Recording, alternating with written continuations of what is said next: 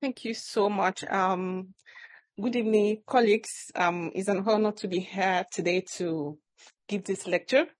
I haven't, of course, met Dr. Stanley Plotkin, but reading through his biography, as mentioned, we could see is a good example for every one of us coming after him regarding public health and trying to ensure that we make impact while we're working here. I think what I've seen to work is the passion that we put into the work we do. And that leads me to my talk today. It's a story and just to talk about how I got into monkeypox work, what I've learned so far, where we are, the challenges, and the lessons we're learning. We're still learning. There's still a lot to do. So I hope you learn a little from what I'm going to share with you today. Yeah, so we said that already. So nice to see that he was a great advocate for the protection of humans, particularly children, from preventable infectious diseases. So we'll talk about monkeypox, the origin, the etiologies. Then we'll talk about smallpox. There's no way you talk about monkeypox that you have to refer to smallpox. The interventions to the outbreaks, vaccines. I know there's a vaccinology course. I'm not a vaccinology. I'm just an epidemiologist. So you might not want to take me too much into the vaccinology aspect of it, but we're going to touch about it because it's quite important and pivotal to the response to monkeypox outbreak that we currently dealing with. The challenges, we're learning lessons, recommendations, of course, acknowledgements. So, what is monkeypox? In 2017, specifically, 28th of September, I was called to investigate a suspected case of monkeypox in Nigeria. That was the first time I'll be reading about monkeypox, and I took up the challenge to travel to where the suspected case was, and then we started the investigation, and a lot of story coming after that. So what is mpox? It used to be monkeypox until this current outbreak, and then we have to do a change, a renaming, and I will get to mention that somewhere in the lecture. So mpox is an infectious rash illness caused by monkeypox virus. Mind the name. Mpox is the disease, but the virus, the name for the virus hasn't changed. So the virus is still monkeypox virus, and it's an orthopox virus. There are quite a number of other orthopox viruses that we know, and perhaps the most popular is smallpox. And the very great achievement of public health globally till today having been eradicated. But we know that even though it's been eradicated, a lot of work is still ongoing regarding smallpox, because we have maybe a fear of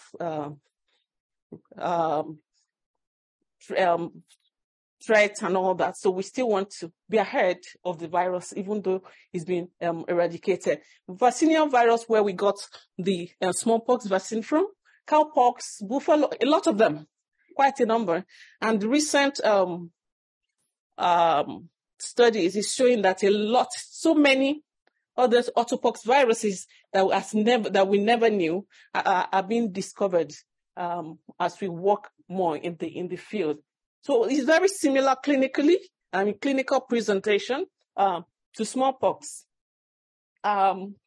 First discovery was in 1958, and that was in Denmark, not in Africa, So this first discovery was not in Africa. It was discovered in animal care for research in Denmark. But the first human case was discovered in human, a 9-month-old child in 1917 in the DRC, the Democratic Republic of Congo.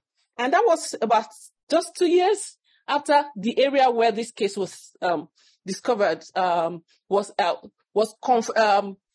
had smallpox eradication, So the search and to wondering what exactly this is led to the discovery of monkeypox in human. And over time, monkeypox has come to take the place of smallpox in a way, becoming the most important orthopox virus of public health concern. A little about the epidemiology of the disease. If you see the map there, it's showing what we used to know about the epidemiological, the ecological niche of monkeypox, and those areas where it's expected to find monkeypox virus in circulation. So it's a tropical disease, as it was known, and considered them to affect mostly people living in forested remote areas in Central and West Africa. It's known to be endemic in some African countries, not all African countries, actually. Maybe my colleague from Uganda here might want to say what's happening with monkeypox in their country, but mostly DRC, Central African region are the places where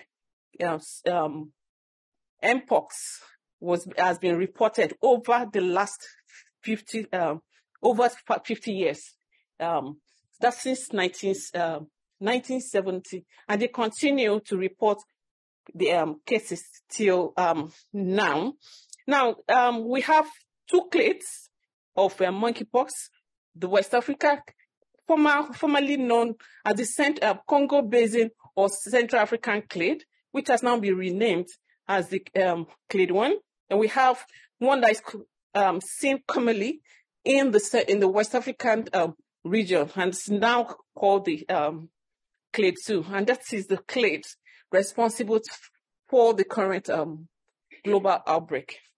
Now, genetic sequences in recent times have also been able to show that we have sublineages of the clade 2. We have A and B.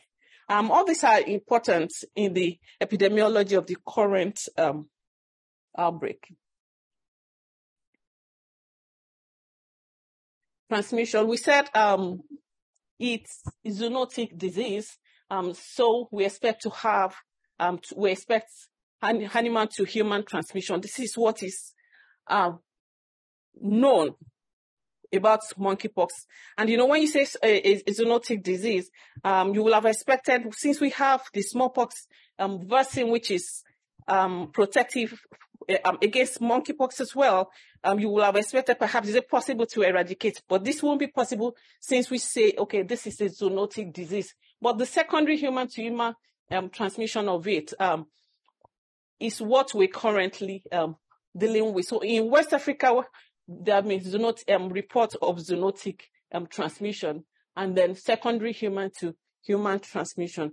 Now, the animal reservoir are poorly understood. Till date, I think just twice has the virus be identified in any animal.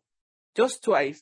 But there's this belief that the virus is circulating in rodents, small mammals in endemic regions. So diagnostic is a major challenge as well.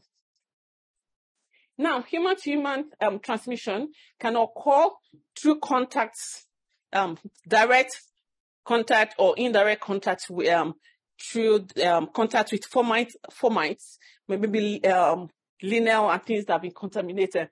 But we have a lot of evidence regarding the face-to-face, skin-to-skin, mouth-to-mouth, any form of contact, direct contact between an infectious person and other uninfectious person will lead to infection, and that is what we're currently experiencing. So sexual behaviors and related events, play a major role in the ongoing current ongoing global spread of monkeypox.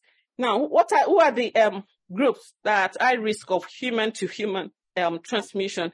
So in 2022, we saw that there was the reported case first in the UK, and then later there was a spread. And that was because this spread occurred among a particular community, which facilitated or enhanced the rapid spread of monkeypox. So sex workers, persons with multiple sexual partners are all at risk. As a result, I think it stands to reason, as a result of the level of contact that is experienced between those people. So they are at high risk of getting infected with monkeypox. Now, back to smallpox and the relationship with mpox. So I mentioned earlier they belong to the same family. And we also know that after the eradication of smallpox, mpox is taking the place, taking the niche of smallpox. Since the declaration eradication, of smallpox in 1980, we also know that the vaccination also stopped. So over time, we've had the generations and population, or the growing population of people who are not immunized against smallpox and are susceptible to monkeypox. So, but we know that even after the eradication, the research into smallpox vaccine didn't end, because this is quite significant regarding mpox vaccines. So the US CDC and the center in the Russia Federation continue to research into therapeutics and vaccines into smallpox, which is also very coming in handy when it comes to response to mpox as well.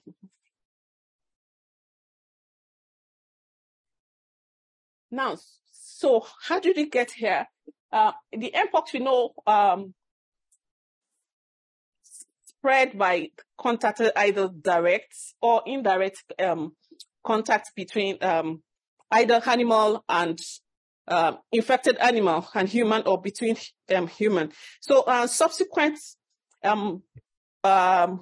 sporadic cases in the African region, the primary zoonotic transmission, and then we have subsequent human-to-human transmission. So mpox was believed to be limited to rural dwellers. So since 1970, that this transmission has been ongoing, for instance, in DRC, where thousands of cases suspected, because most of them are not tested, thousands of cases are annually reported. So since that, we could see that graph, 1970 from in DRC, and some other African region, like countries like the Central African Republic, Sudan, and all that. Then in 2017, after almost 40 years, after which no reported case of mpox had occurred,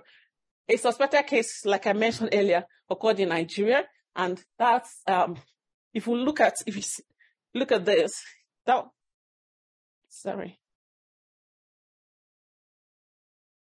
yes. So from 1970, sporadic cases were reported.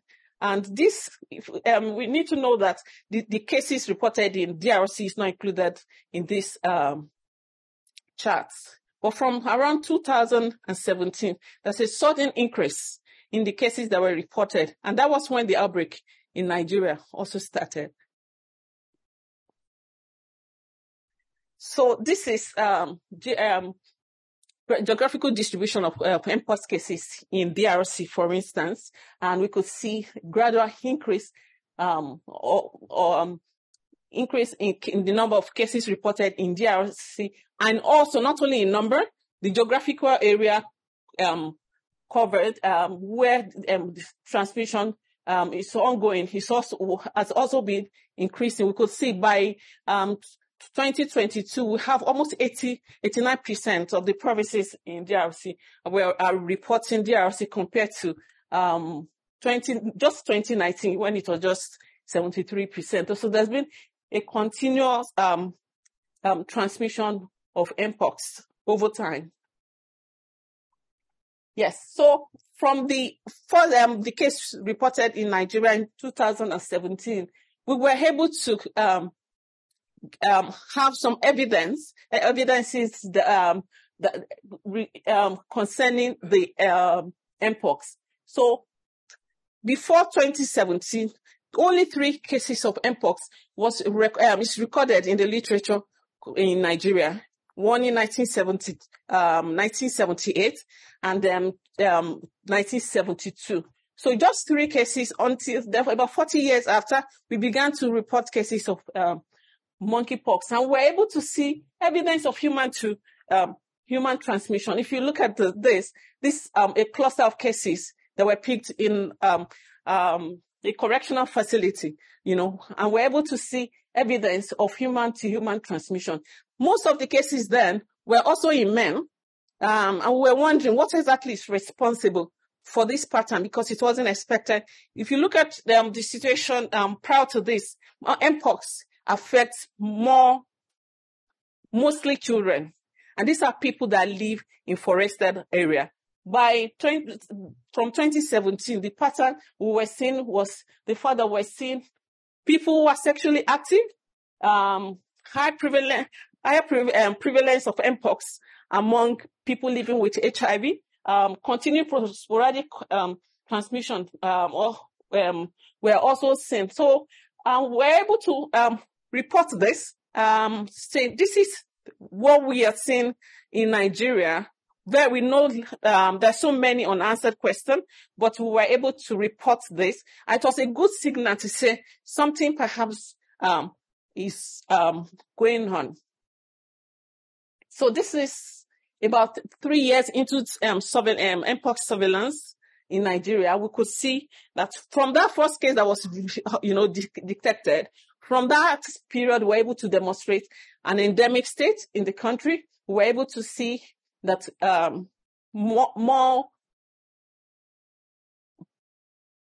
males are more affected, and not just males of young adult males, usually between 20 and 40. And so those were our findings as far back as 2017. The death rate was about 5.3 at a point in 2020. And then we also saw gradual increase in the geographical area covered. Yeah, so if you look at this was the area affected, the states affected in 2017, and compare. Then we had perhaps about 16, 17 states where cases were reported, and by 2022, when the global outbreak has also started, about 34 out of 36 plus 1 states in Nigeria we're already reporting mpox cases. And part of these are area where the known epidemiology shouldn't have applied, especially in the northern parts of Nigeria. So many of these were documented in peer-reviewed journals. So in non-African countries, from 2018, exportation of cases began.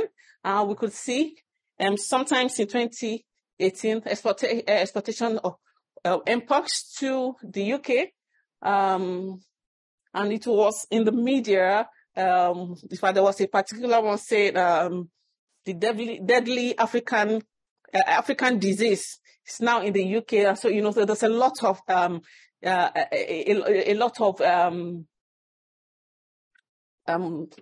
what's it called?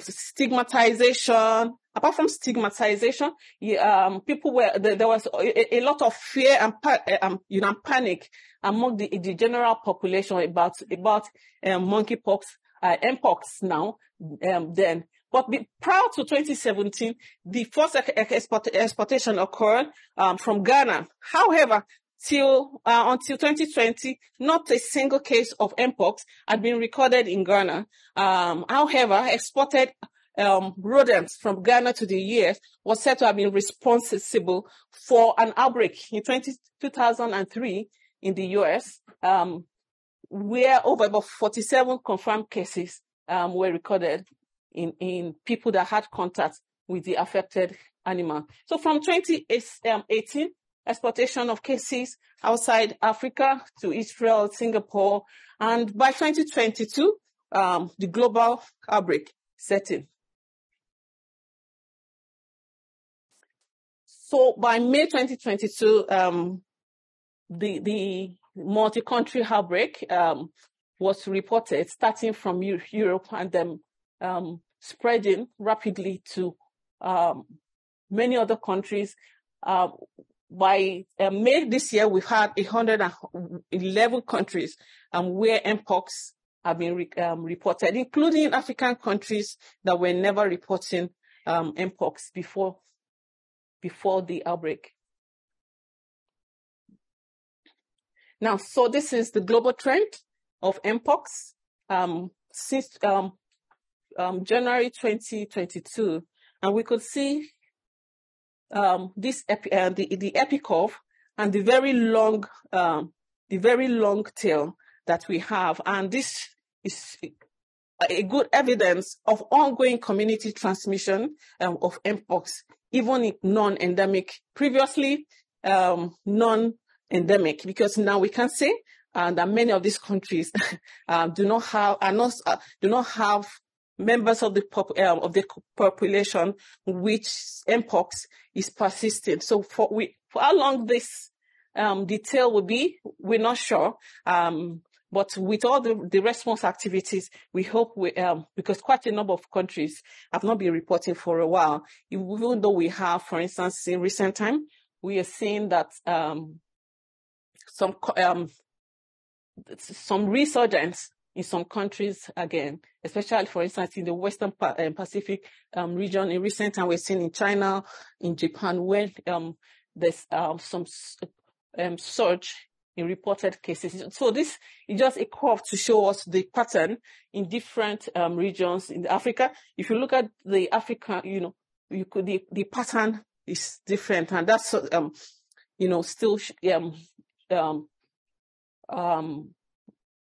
it's a result of the endemic state, sporadic cases being reported. So this the Western Pacific region that I mentioned. You could see in the Japan, China in recent time a surge in cases being reported. And so we initially started, I mentioned exportation from Africa, but we know that now exportation is not just from the endemic, previously non-endemic area. We could see exportation from all over. Okay, a recent case reported in Pakistan had travel history from Saudi Arabia, and so from within region, across region, we are seeing exportation as a result of human movement. So what has been done so far regarding all this? Of course, response at national, regional, and global and levels. The response strategy has been to ensure that the multi-country the outbreak, we're able to control, especially interruption of human-to-human transmission of monkeypox virus, while we, as much as possible, limit zoonotic transmission. We can limit, we know we can't eradicate, and more so, we know so little about the animal reservoir of mpox till now. A lot of work has been done. We had some animal surveillance done over about 2-3 years in Nigeria, and we were unable to identify the virus in the animals that were sampled. So we're not really sure what the animal reservoir is. Are we dealing with zoonotic? Really, we know it's a zoonotic, but all we can see, the available evidence that we currently have is more towards the human to human. So in intervening, we need to ensure we control human to human transmission, and this we're doing surveillance, diagnostics, prevention and controls, ensuring isolation of cases, contact tracing, and all that. Risk communication and community engagement. This has worked really well in the ongoing outbreak because we have the population of the gay men who have sex with men. That community, it was kind of helpful when you compare with what is happening in Africa, in the sense that this community, it's easier to reach out to them, it's easier to communicate, with them and reach out and give out the limited available intervention, especially the countermeasure when we talk about the vaccines that are made available. So we're community engagement, ensuring that they have confidence in what the system is providing for them. Then patient management, in terms of, usually management is more or less symptomatic management. New products that are developed for smallpox are also being used in the management of mpox as well. I still sometimes see monkeypox. Now, a lot of guidance documents have been developed over the past 1 year to support, especially for states that are experiencing this for the first time. So vaccines. So what do we have? I don't notice a vaccination cost. So the interest around vaccine, there were no vaccines developed specifically for mpox. However, the smallpox vaccines, especially new generation smallpox vaccines, are being deployed for mpox. I'll say a little more about that as we move on. Also for therapeutics, then a lot of research. I can't imagine the number of mpox publications that has emerged in the last, let's say, 7-8 months compared to what we've had previously. Now, because of the unusual event, the WHO declared this event as an public health event of international concern, and that just ended this past this month. Then the disease has been renamed as a result of the stigmatization that was associated with the name. The name of the disease and the clades being named after people, places.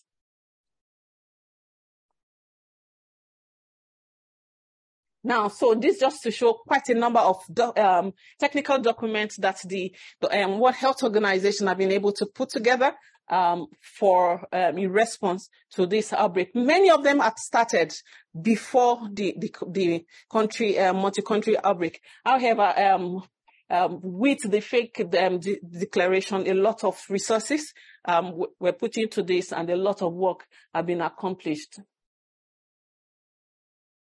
So vaccination, smallpox vaccine, I said about 80% effective, protective against monkeypox. So we have the new generations of vaccines that are available. Before the multi-country outbreak as well, an ad hoc strategic advisory group was put together to work on smallpox vaccines and mpox vaccines. And so it was so timely as such that the committee were able to support the response to the mpox outbreak in being able to provide guidance and recommendations. So vaccines have been used low. Unfortunately, as we speak, the vaccine are still not available in endemic country where the disease has been on for over 5 decades. Unfortunately, as a result of access and access. Now, so there are quite some research questions that still need to be answered regarding the vaccines that is being deployed, the clinical efficacy, the effectiveness, who gets it, the administration, one dose, single dose or double dose, the populations to be given, the deployment strategy. How do we go about this? Who are the people to be given? Do you want to give mass vaccination? Definitely not recommended. So quite a number of questions that are still ongoing and still needs answers. Now, so the different groups of vaccines, of course, like I mentioned, these are smallpox vaccines, which are also used for orthopox, other orthopox viruses. So we have the first generation. This is the vaccine that was used in the eradication of smallpox. This is not recommended for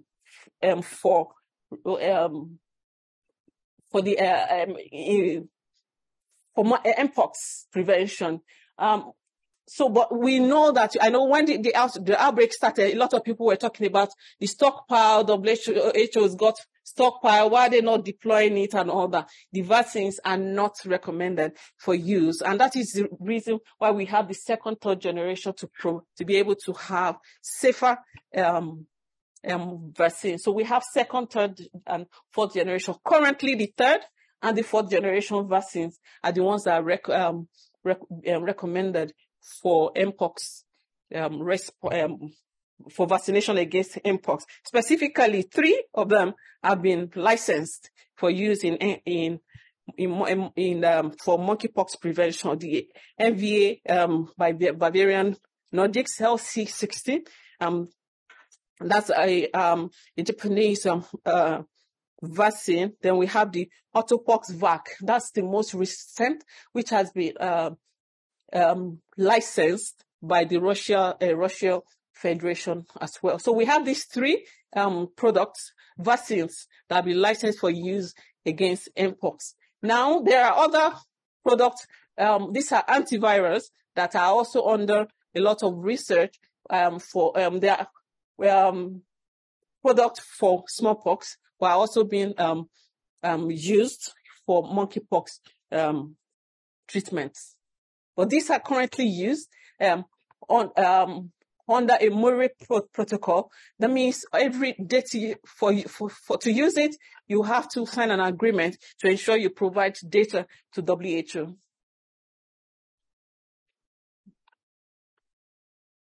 So who are those that can take this vaccine for now? So we have 2 strategies. So we have the primary or pre-exposure preventive vaccination, and it's recommended for persons at high risk of exposure. And these are people in the context of the ongoing multi-country outbreak. We have gay, bisexual, and men who have sex with men. Then other persons who have multiple casual sex partners. We have health workers, clinical laboratory personnel, and then other people that might be considered at risk of severe disease in case they get mpox. So these people can be offered pre-exposure vaccine. And then many countries adapt this. There are some countries that go beyond this. We're offering to all HIV patients, so depending on how much of it you have and how you assess the risk. But this is the WHO recommendation for pre-exposure vaccination. Then the second strategy has to do with post-exposure vaccination, in which for persons that have been exposed to persons that have been confirmed to have mpox. These are contacts. So they are offered the vaccine as well as to protect them from developing disease. So this is the second category. And saying again that mass vaccination is not recommended, irrespective of if you got access to the vaccines, or you have supply or not. Now, so how do countries get these vaccines? Because they are very limited. They are the either direct procurement, their limited availability is limited and is quite expensive. So how do countries get this?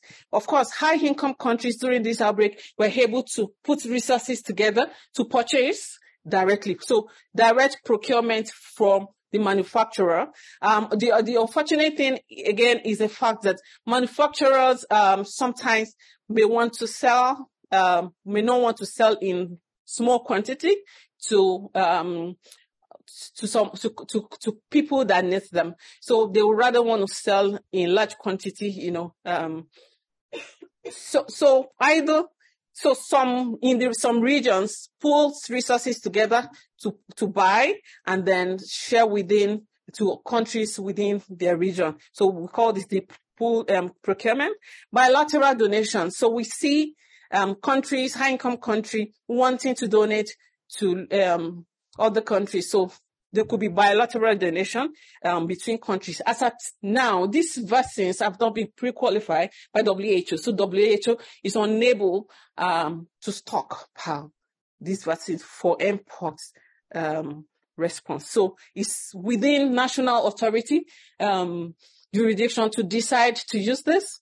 Your regulatory bodies are able to license and then to use. WHO provides guidance and recommendation on use and also in monitoring. Yeah. So donation through third party, for instance, procurement and the WHO can help to make this available to other countries or group that needs it. So what are the challenges about mpox control? Like I've said, the epidemiology is still not well understood, especially in the African region. I remember that at a point before the multi-country outbreak, we want to have, okay, if you've got the access to vaccines, who are the group that will be vaccinated? So be able to identify the most at-risk group. It's also a challenge because you need a lot of data to be able to do this. When you have sporadic cases, unable to identify source of infection and all that. So a lot needs to be understood regarding the epidemiology of mpox. So there's still there's no established surveillance in most countries. So when this started, everybody's have to learn from scratch. And that was what happened in Nigeria, for instance, in 2017. We started from the scratch, build a surveillance system, develop that guidelines and all that. And that is what many other countries are currently doing, being a new or emerging disease. Now, so lack of access to countermeasure, I mentioned this, cost, availability, policy. And, you know, if you bring in this vaccine, if you have access to it, you still have to go through regulatory process in every country where you're taking it to and all that. Then low awareness and knowledge by healthcare workers. So many people perhaps have gone through medical school, for instance, training without learning about monkeypox. They see it a lot, are misdiagnosed as chickenpox and all that. So it will take a while for people and a lot of efforts, which is currently ongoing, to get people, healthcare workers, to be able to be have high index of suspicion and get involved in surveillance and management of these cases.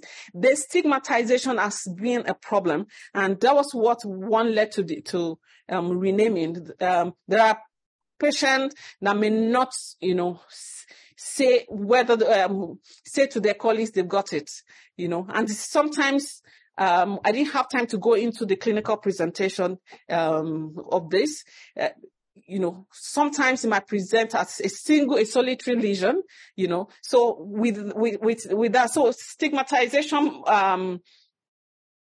of affected population of individuals. If you have severe disease, it could, the look and all that, make stigmatization. Even healthcare workers, we've had a lot of patients, that were turned back and were stigmatized when they are on admission. Some of them have to leave the health facility without getting managed as they should. And you know what that means? They leave, and then the transmission continues if they are not managed appropriately and allowed to have medical isolation as appropriate. Now, inconclusive evidence on efficacy and of vaccines and therapeutics. So a lot still needs to be done. Like I said, in recent time we've had breakthrough infections and more population that have been vaccinated. And that does not mean the vaccine is not effective. Like I mentioned, we do not have full understanding of the reservoir, so managing animal to human transmission is a bit challenging if you do not know the animals to target and how to give your appropriate risk communication. So our risk group in Africa, I mentioned, we still don't know them. So these are all areas for research that has to still go into Mpox. Then effective infection control strategies are all tied to these factors. You need to know the mode of transmission. You need to know the high risk group and all that, so that you can design your control strategy appropriately. So a lot needs to be learned. So what is the summary of all I've said so far? We're saying that Mpox is not new. It's been in transmission in places for over 5 decades. And it's no longer a regional problem. We could see it is a global problem. And it's a challenge for researchers, for public health experts, political leaders, especially in Africa, I say, because we need a system in which we are able to arise, to the challenge of diseases in this region, ensure we have adequate research in place to be able to give cost-effective solution to the diseases that is affecting the region. Then Mpox maybe occupying the niche previously occupied by smallpox. So we need to also see that and ensure the earlier we get it control, the better, Then empowerment of researchers to be able to carry out cost-effective solution is very important.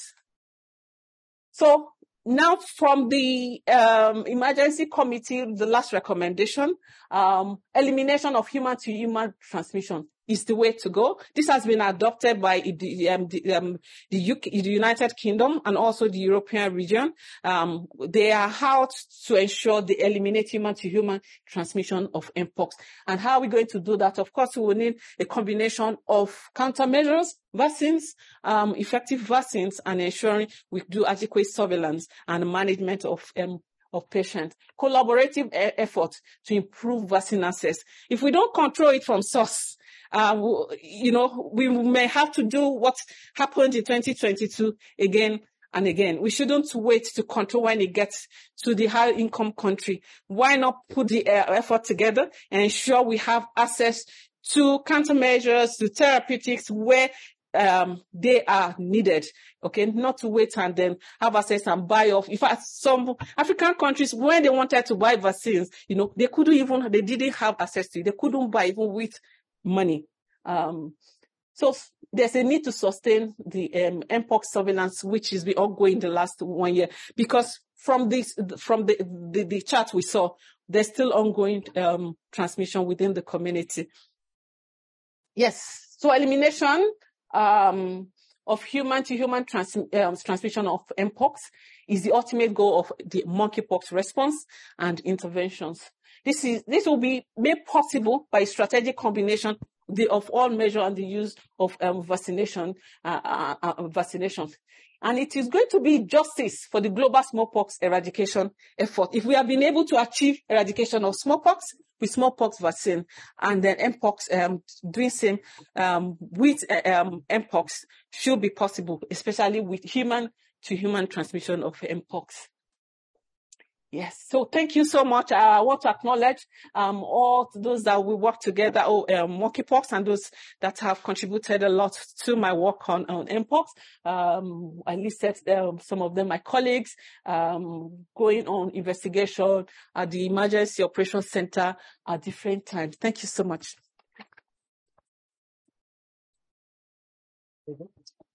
Because there may be questions here that people have. So, okay, we'll start here.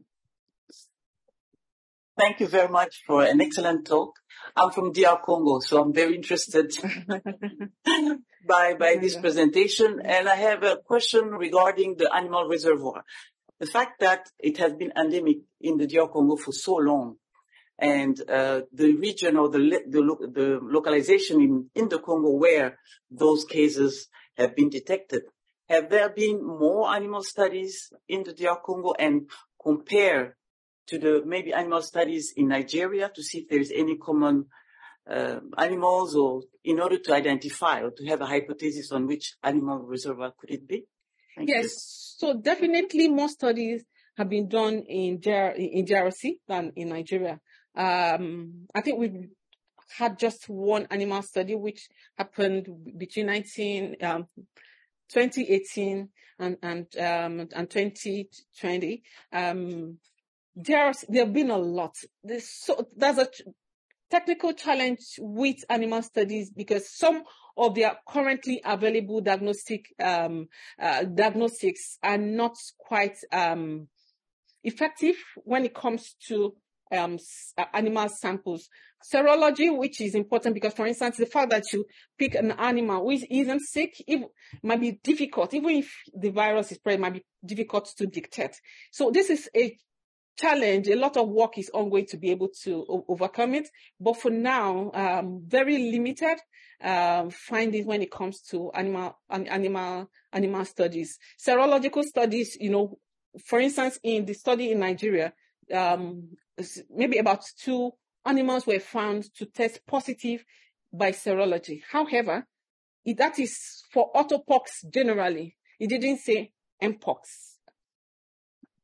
So, but for DRC, I must say, since you're from DRC, let me say, there's a big challenge in the sense that the surveillance isn't good enough. Most of the cases detected are not tested. So we have a large number of suspected cases that are reported. There's a need to do more. And when cases are detected, nothing much they are not isolated. So they go back into the community. So you can expect transmission to continue.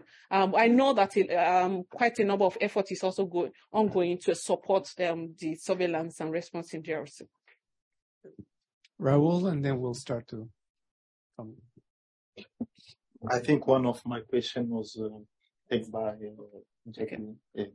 So I'm from DRC. So as you say that DRC is one of the ecological niche for monkey mpox. So I'm wondering if there is any global mobilization about this to ensure that not only the surveillance is sustained, but the surveillance should be strengthened. Because as you say, there are many cases detected, but any evidence of lab result. So is there any plan, instead of waiting as we saw for Ebola, the Ebola virus was interesting after the fifth DRC outbreak, and then they start to work about the Zebov vaccine.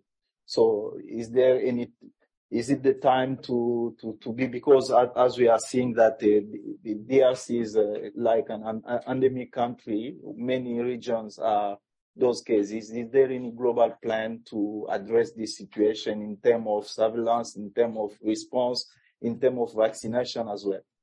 Thank you. Yes. Okay. Thank you. So perhaps I'm as passionate as you are regarding DRC, because one, in the global outbreak, most persons affected are adults.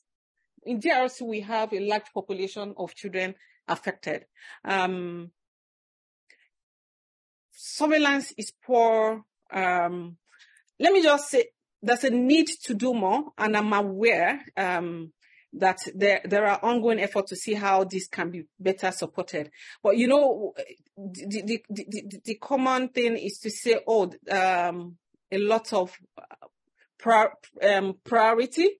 Maybe when you have Ebola outbreak, you have some other similarly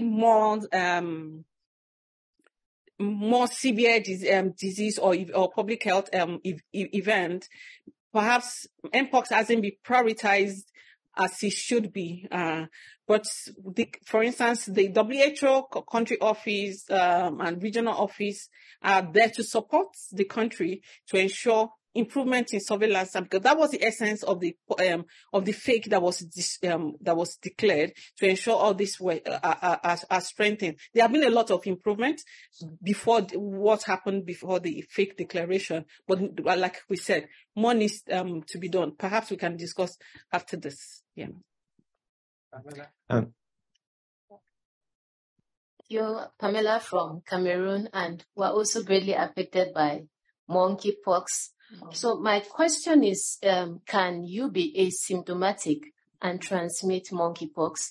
And this is also kind of linked to maybe your possible reasons why if the Mpox spread so rapidly in Nigeria, because we see that it started in some particular areas, and before we knew it, it spread so rapidly. And what exactly was the dynamic behind this? And I also want to ask about treatment centers. Are there treatment centers in Nigeria and maybe in other countries, endemic countries or countries that are having epidemics in Africa? Thank you. Yeah, okay. So thank you. Let me start from the last one, treatment center. So Mpox is an infectious disease. So definitely it should be managed in isolated center. However, home management is allowed for mild cases, provided the patient is able to isolate throughout the period of the illness until all the rash has healed and crossed out. So in Nigeria, yes, treatment center in some facilities. So what I generally say is, if you have a secondary or tertiary facility, they should definitely have an infectious disease ward, 1, 2, 3 beds, whatever, but having centers dedicated to Mpox, no. It is expected that infectious diseases are managed in isolated wards. So this is what happened at the beginning of the outbreak. We saw some health facilities in some states. Some facilities were dedicated to manage these cases. In places where they have infectious disease hospitals separately, they go there for management. However, this can be managed in secondary facilities. However, they will need to have an isolation ward where they can isolate this patient from other cases. Now, how did it spread so fast? Well, this is the question that we are all trying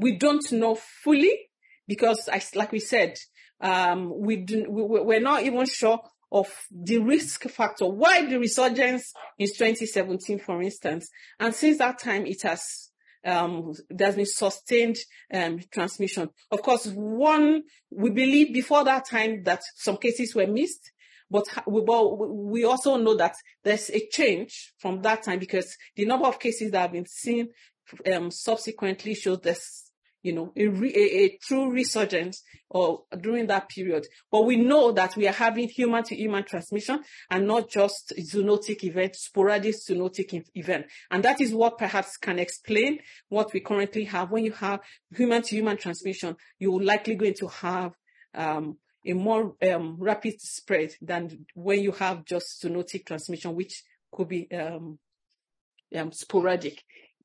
Asymptomatic infection, yes. There have been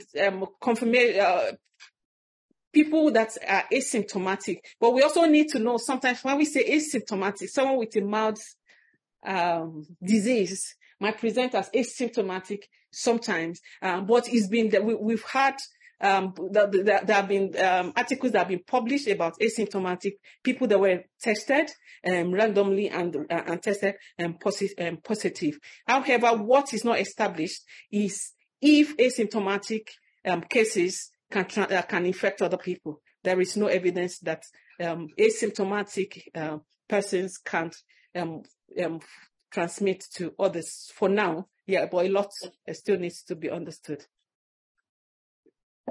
Thank you so much. Given that the epidemiology seems to include children in DRC, my first question is, are there any efforts to test vaccines in child populations? And the second one to that is there any interest or anticipation that sort of broader control of disease in children in DRC would be able to reduce global transmission if the cases were just tamped down, generally speaking, in that region through routine vaccination, for example? Yeah, so thanks. So far, the clade that is in transmission in DRC is clade 1, and we haven't seen that being exported like the clade 2 in the way found in the West African region. Why? Not so sure, but one reason you can give is perhaps many of the places affected in DRC are rural communities, children and all that. When the outbreak occurred in Nigeria, the clade 2 that occurred in Nigeria, for instance, one of the things we found was rather than in rural community, we are seeing people in urban settings, being affected. So perhaps that contributed to the spread. So for DRC, it's spread a lot of cases in DRC, but we are not seeing exportation. For vaccine in children, no. So far, we've seen clinical trial. In fact, clinical trial has been on in DRC for about 7 years, but this is only in health workers, actually.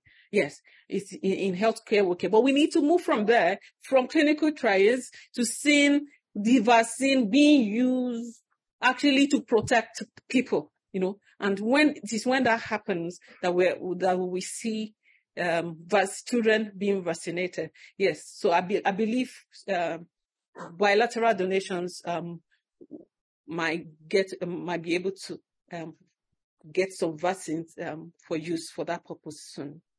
We'll get 2 more questions, Shamed. I was just going to share, Adesola, thank you very much for your experience, and your frontline experience is so useful to us. You should have talked to us before the outbreak.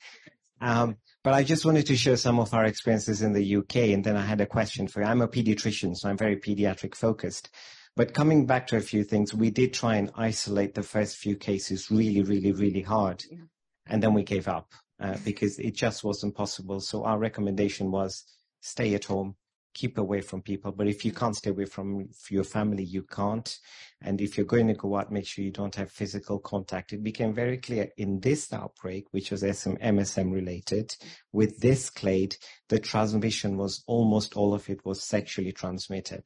So it did mean physical sexual contact and probably sexual transmission, but clearly there would be a component of close contact that came with it as well. And there are studies done, so it's not just asymptomatic transmission, there's also the pre-symptomatic phase. And there are modeling studies, I think if I'm right, it's about 30 or 40% of the transmissions occurred before they became symptomatic themselves. So you can do modeling work to try and predict how much you can transmit before you even know you have it. The bigger problem is there were all these adults out there who had very mild symptoms and rashes they didn't understand, where they were around. So, I mean, as a pediatrician, we had schools where teachers had these rashes and were going to school. And it took between 2 and 4 weeks before somebody thought, oh, this is monkeypox. So there's a lot of people out there who have very mild rash, especially in the genital areas where they wouldn't really think of monkeypox in general, who were roaming around, who had the infection, who didn't know, who were clearly transmitting from open wounds. In terms of children, we had We did a lot of work on children because of concerns coming from Africa about the high risk in children and a few case reports from the United States. And that created a sense of panic that was probably unwarranted for young children and infants because we were told that they were at very high risk. Now, reports were coming out from places like Spain of two types of transmissions in children. The very young ones were the toddlers who actually got monkeypox when they were being cuddled by their parents who had the rash, and the teenagers who were getting it from sexual transmission and an outbreak in tattoo parlors, which is an unusual thing. But what we did is we went in and we isolated children, and COVID threw us into a panic. So we started going into COVID mode and sending them home. We offered vaccination with the MVABN to our children as well, even though it had never been tested in children. One of the reasons to do it was there are no data, and if we didn't use it, we'll never be able to use it. Mm-hmm. So we did give it to the children. We offered it to them and said, it's never been tested in children. It works in adults as far as we can tell. If you want it, it's there. And these are to the children who were exposed to a case. And we vaccinated about 100 children. We got reactogenicity data from about 50 children, and there was no problems at all in using it. And a few of them gave us a blood sample, and it shows that they make really good responses after a single dose. So what we're seeing in adults should easily be seen in children. The problem was we didn't get a single case in a child, despite all the media, despite all the contacts, school contacts, household contacts. The children in the UK did not get. We had one baby who got it from the mother, and that was it. Yeah. So my question to you is, even when you look at the literature, and we keep looking at it every 3 months, we can't find very sick children with monkeypox.